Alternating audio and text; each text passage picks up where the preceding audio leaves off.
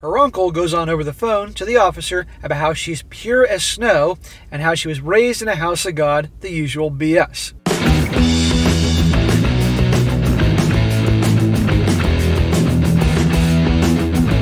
Welcome back to They Did What? Your source for the internet's craziest, most entertaining stories, where I go with them, analyze them, and most certainly make fun of them. Today, going to go over a story titled, "My Ex-Girlfriend Has Turned Our Breakup into a Nightmare Scenario." And big shout out to Cole for sending me this story. And guys, this story is about a guy. He's young, 20 years old. His girlfriend's 19. Their first year of college, they were together, so it sounds like a year. And he thought he was in a great relationship. How many times you heard that one in these stories?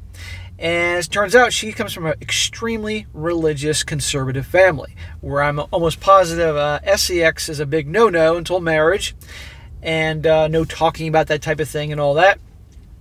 And lo and behold, out of nowhere, they're about to move in together, which is dumb, but I'll come back to that. They're going to move in together, and out of nowhere, she breaks up with him like that. Dumps him over the phone. He never saw it coming, breaks his heart. Then, make things even worse, their entire friend group stopped being friends with him over things that she said. Then, you're going to see it gets even worse, where she had made all these accusations about things that he did. You can use your imagination on that. And campus security's after him, and even one of her family members is making threats. And this guy did nothing. And I'm doing this just to show you guys what can happen to guys. They can be the perfect guy, great turn, all that, and just simply just one accusation. What can happen? However, this guy is not stupid. He's not backing down, and it definitely ends up on a higher note here, at least for him, but in terms of his life. But with her, goes to show you what can happen. So guys have to be careful. They have to be so careful in what they do, who they choose to get involved with, all that. And be prepared for a fight sometimes if something happens. So it starts. He says, so for some context, I'm 20 years old, and my now ex-girlfriend, she was 19. We were together throughout our first year of college. It was almost like a dream. We had our ups and downs, but for the first time since my first love died several years ago in a car accident, I was really, really happy. I am more of a stubborn guy, and she's much more of an anxious people pleaser, but we balanced each other out and loved each other very much. Well, so far so good. Sounds like he definitely was in the dream. Unfortunately, the dream is going to turn into a nightmare, like he said. He says here, fast forward about a year. We have a day together before we move in, a sushi bar date, some quality time together at her house with cuddles and watching our new show together. Cuddles, dude. On the day we both plan to help each other move in for our next semester, she tells me we need to talk. I call her, and she breaks up with me over the phone. I'm naturally pretty devastated. I took some time at home and moved in later. During this time, our entire friend group ditched me and sided with her, because in their minds, I was stubborn enough to where I'd be okay. I was not. I laid in bed for her nearly 3 days not eating, and she wouldn't speak to me. I was her first boyfriend, but something seemed off. Okay, so you can bet your ass something seems off here, and he obviously his gut's telling him something's wrong here. They're together all that time, everything's great, and boom, she ends it with him just like that. Over the phone, no real explanation. Well, this shows you guys how a gal, you can do everything right. I mean, really, everything right, and just will drop you like this. Completely heartless. Not give a crap at all. How many guys have been in a situation like that? It's happened to me when I was younger. And then all the friends suddenly stopped talking to him. That seemed a little bizarre there. Goes to show that they clearly aren't his friends. About 3 weeks later, we finally talk. Took her 3 weeks to give me an explanation. She gives me about every excuse under the sun. Lots of reasons she'd disqualify about 10 seconds later, but nothing really adds up. And I chalk it up to her just being confused during a personal point in her life. And we agree to try to be friends. Smack! You're going to try to be friends with a girl that kicked you to the curb like a piece of garbage, just like that after a year of what you thought was a great thing, the dream as you called it. And there's no way you can be just her friend. You're in love with her, for God's sakes. You can't just go from being romantic relationship to being buddies. That will make her lose even more respect for you as a guy by accepting that. And quite honestly, after the way she kicked you to the curb and all the friends stopped talking to you because obviously she said things, why the hell would you want to talk to her? But he's young, 20 years old, doesn't know any better. His heart's in a roller coaster. He's desperate, and no man should be desperate, but he's young, he's learning. Which she then rescinds on about 5 hours later. Roller coaster. I'm hurt and confused, but eventually, after some personal growth, she may find her way back to me, right? No. Even if she did, you don't want to be with her. This is where the shit hits the fan in a manner God himself could not have conceived. Approximately a week and a half later, of no contact, I get a call threatening my life with my personal information while I'm at my dorm. I rush over to the campus police department, and it turns out her uncle. The police talk to him, and it turns out that she accuses me of, wait for it guys, S-word assault and domestic abuse. Of course, this report was never made to her parents or the police, because it's simply not true. I've never ever laid even so much as an unloving hand on her, and despite being her first, I've always strived to make sure that she was comfortable and happy during our times together. Something our year of texts also reflects. The uncle goes on over the phone to the officer about how she's pure as snow, pure as snow, and how she was raised in the house of God. The usual bullshit. I tell the officer I want to press charges and leave. She refuses to comment on the situation to me or the police. You're damn right he should press charges for those false accusations. And hey, I'm glad he was quick to think, hey, I got all these text messages proving of our dialogue that there was a great thing going here. Now, so, well, here's the deal. What exactly did she say? What caused her to have a complete 180 like this? Just boom, out of the blue, breaks up with him. But remember, Uncle says she's as pure as snow. Maybe the snow that the dog takes a piss in and you walk by and see the yellow snow. I don't know. But, and raised in a house of God. So something's going on here. Did she cheat? Did she get pregnant and blames him? I don't know. Something's definitely really off here. Now we have a no contact order from the university while the investigation is underway. And I've learned from a friend that she plans to transfer colleges. I guess it just calls into question all the memories we made and everything we went through together. She falsely said things about me, of some horrible things to her uncle, got my life threatened, refused to speak to me about it, and is now running away. What kind of game is that to play with the person you claim is your first love? I guess I'm just more hurt and confused than anything else. And I can't even get my own closure on the matter. And stupid enough, despite what she did to me, I miss her like hell. Smack the stupid out of you. I get she broke your heart, and I guess you miss who you thought she was back in the day and the good times, but clearly she's not who you think she is. I mean, she dropped this guy like that. How many of you guys have been dropped like that?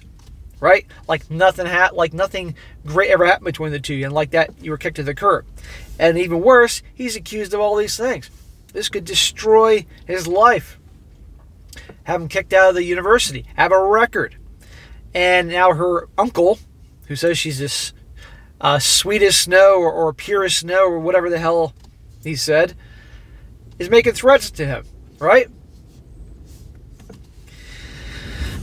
So for little updates here, he says, thank you to everyone for the messages of support. It means a lot to me that you guys could know in a period where I'm pretty alone and hurting more than I have before in my life. Sometimes I catch myself about to cry on the bus as I ride to class almost subconsciously. And don't worry, my mother has a lawyer we've consulted. Good, bro. Tell your parents what's going on. You got to protect yourself here. I've also spoke to the campus police department, so I have my bases covered on a legal front if she decides to file a report. It'll be her word against my mountain of textual evidence. Well, I'm glad he has an attorney. I'm glad he spoke to his parents. I'm glad he has evidence. But still, a crying girl to some male judge or male authority figure, that's going to be tough to compete against with. For those of you doubting whether I did something awful, I understand your doubts. But I can rest easy at least knowing I never hurt her and would still never do so. Your suspicions still hurt, but I know what I've done and haven't. And I'll never do awful things to her. Even now, I still love her, foolish as I might be. I'm trying to move on from that feeling, but it's still incredibly raw in my heart. He's young. I get that he misses who he thought she was, but that's not her. What you're seeing now is her true colors. And again, the big mystery is what the hell caused her to turn like that and make all of those BS accusations. But thank the Lord, this guy's mature enough and smart enough to talk to his parents, lawyer, all that. Another update. He says here, thank you all for the continued well wishes. It's still hard to grapple with everything, but it feels like it's getting slightly easier by the day. Take it day by day, bro. That's all you can do, and it will get better. While I still feel somewhat inclined to get an apology of some sort of contact, I'm slowly resigning myself to the possibility of never hearing from her again. Dude, never talk to her again. After those accusations, in no way, shape, or form should this guy reach out to her, because she'll use that to her advantage to make things worse for him. And why would you want to? Closure? She's an asshole. Newsflash, women are nuts, or at least some of them, or most of them are. I'll be nice and say some. I start group therapy sessions next week and have been talking to the dean at my university about more resources since, hard as it is to grasp, I'm apparently registered as a survivor of a traumatic experience. Registered as a survivor of a traumatic experience? Well, at least the dean of his university is aware of this situation and clearly on this guy's side. It's also good that she changed schools, but again, why did she change school? Why all this? I gotta wonder if she got pregnant.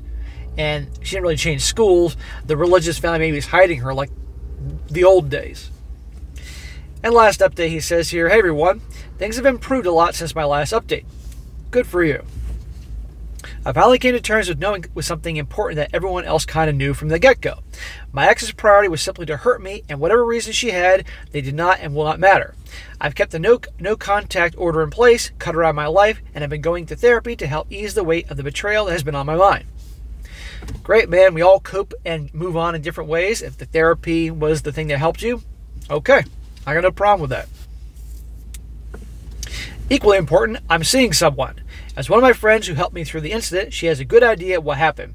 And it's been so nice to be able to talk to someone who's in my own wavelength, both in terms of humor and emotional maturity, and to be able to talk about the issues instead of shutting down like my ex did. I can say with a good bit of confidence now that I'm happy, and I plan to go see my girlfriend for my birthday.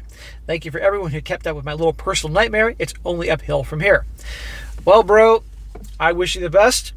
You know, I don't know him, but I wish him the best. I don't know if he'll see this, but guys, this goes to show, like I said in the beginning, what can happen. How just like that, a gal can kick you to the curb. You have no idea. Everything was great on Wednesday, but on Thursday she's dumping you on the phone, dumping you through text, even worse. And we're making accusations. I think there's way more going on, and sadly, you never find out. I think she got pregnant, maybe probably by another chatter Tyrone, probably blame this guy because he's probably an easy target. I don't know. But you know what? In times of life, you may not get closure or answers, but you got to move on, and you can't let somebody ruin things for you. But also, to show you guys, guys have to be so careful because he got off lucky, thank the Lord, and he has family and the attorney and obviously the dean of the schools on his side and all that, but it could have been way worse.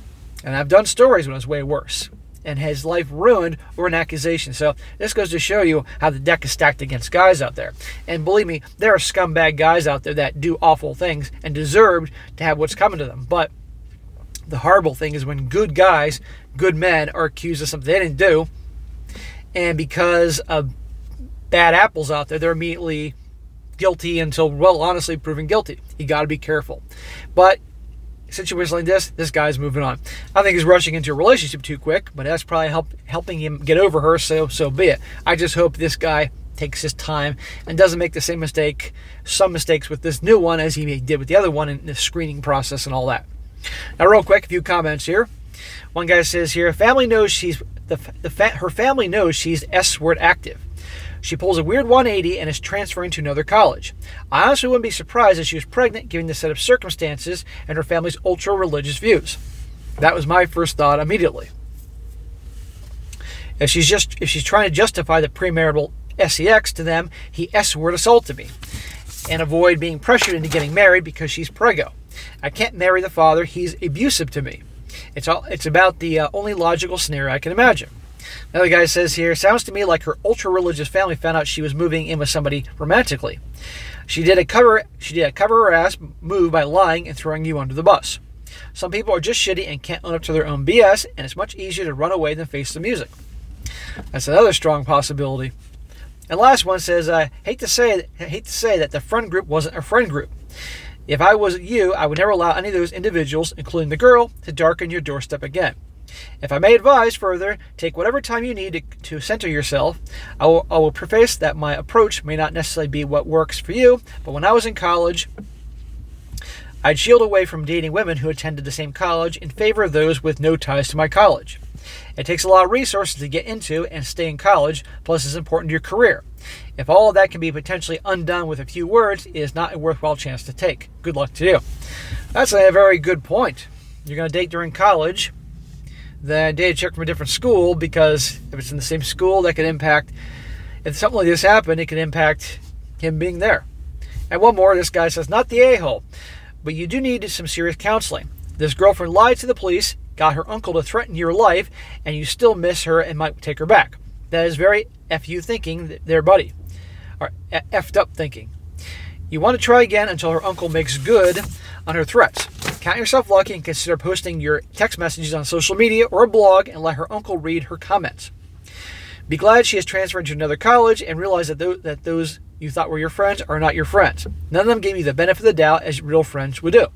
Well, I wouldn't go stirring the pot at this point, putting stuff on social media, unless she herself started making posts about him on social media. Then he can then do it to prove his innocence. But I wouldn't there's no point in doing it now.